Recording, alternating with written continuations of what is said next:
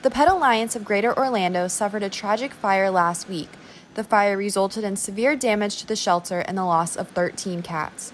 The UCF Pre-Vet Society president, Sophia Linneo, said once the organization heard of the tragedy, they knew they needed to put together a donation drive. We wanted to essentially do anything that we could to help them out. So if that meant, getting donations of food and water and whatnot that they needed, or even money, that was what we wanted to do.